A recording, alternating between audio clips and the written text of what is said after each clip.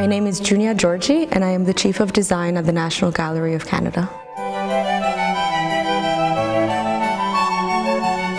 The National Gallery of Canada undertakes cyclical maintenance of their galleries every couple of years. Coming after the opening of the Canadian and Indigenous galleries in June, the timing was right. Therefore, the Baroque Room was one of the first rooms that we decided to address. What we did is strip the fabric off of the walls. The fabric had been installed when we first opened, so it was very aged and faded. We extended the structure all the way up to the ceiling, so really reinforced the substructure to allow for more versatility in terms of where we hang.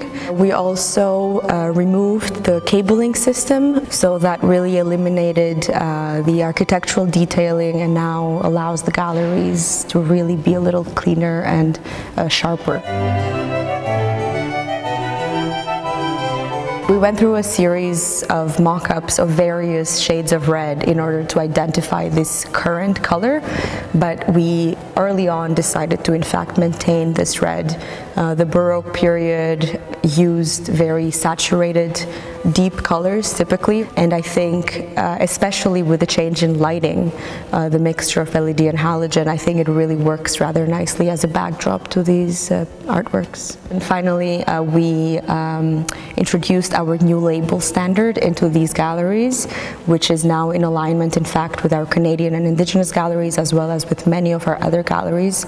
And the new labeling system is, in fact, much more accessible.